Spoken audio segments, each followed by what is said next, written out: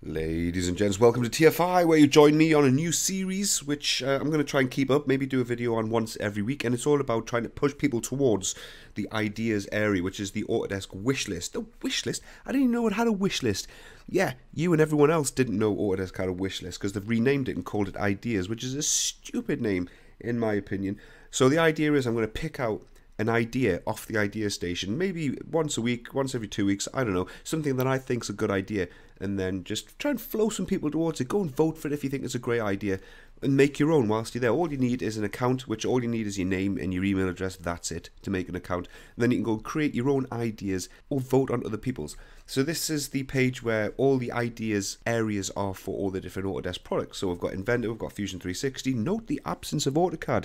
Yeah, no AutoCAD there. I don't know what that's about. I don't know if Autodesk just think now that they've done everything they need to do on AutoCAD and now all there's left to do is add shit that it doesn't need.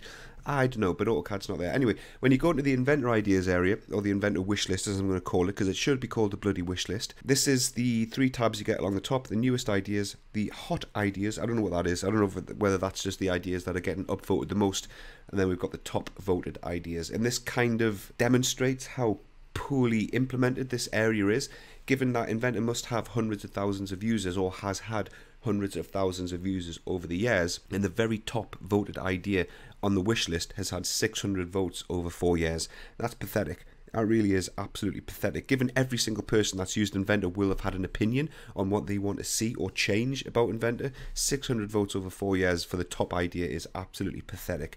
So I'm going to try and flow some people towards it. You don't have to, it's entirely optional, but Autodesk are actively monitoring this. They are checking this out. The product teams do look at this, and they've now got status tags to say, right, we're reviewing this, we've actually done this, or we've accepted this and we're going to do it in the future. Things are gathering support. You know, the various different states, but it shows that Autodesk are monitoring this, and your opinions really do count.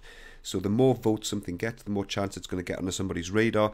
If a brilliant idea sits on the idea station with only 2 or 3 votes out of thousands, it's never going to get looked at, it's never going to get seen. So go to this page, check it out. I'll link it in the description down below, and every week, maybe once every 2 weeks, I don't know, it depends how popular this is. I don't think it's going to be massively popular, but even if a couple of hundred people go over to this and start voting on ideas, then it's a success. But I'll pick one out every couple of weeks and then do a video on it just to highlight something that I think is a good idea. So what I'm going to start with is this idea here, which is assembly hold to slot constraint. So this is an idea which has been on for just a few days actually. I think it depends whether that's English or American date format. But the idea is, when you're creating a whole feature in part mode, I don't know why he's tagged it as assembly, because the same applies to the part features as well inside a part. When you're creating a whole feature, there's no way to center a hole in the middle of a slot without creating additional work features. So this is pretty much the problem. If we go over to Inventor, so we've got a couple of slots here. You create a hole feature. The 4 hole placement options, you've got sketch, linear, concentric, and on point. Concentric will let you place a hole on a face, concentric to an arc. But that's central to the arc. It doesn't let you place a hole directly in the middle of the slot, and that's going to be something which is quite useful. That would be really useful for a lot of people, I think. You can do it. I mean, you can do it. There's various. I know some smart ass is going to be like, oh well, you could do this. You could do work axes and create surfaces and blah blah blah blah blah. But everything that I see people suggest is less productive than just giving us an option to put a hole in the middle of a slot. So if you do have a great idea for how to do this a little bit quicker than what I'm about to do, just please keep it to yourself, because it's less productive than just having an option in hole to create a placement option in the middle of a slot. Right, okay, so what you would do is you'd start a sketch, you'd place it on the slot, and then one way of doing it would be to project the geometry of the slot either side, the concentric arcs on either side, and then draw yourself a construction line between the center of the slots, and then the midpoint of that line is the center of the slot, and that would be there. So you put a point on that midpoint, and then using the hole feature, you can place a hole on a sketch, and then you can see, oh yeah, a sketch, and then it picks up that point. That is the center of the slot. So that's one way of doing it. There are a number of other ways of doing it, as I said before, but none of those methods are any more productive. They are all less productive than just having a placement center to the slot. So that's one idea which I think on the wish list is worthy of getting upvoted. But whilst you're there, if you do go over and upvote this idea, just check out the other ideas whilst you're there.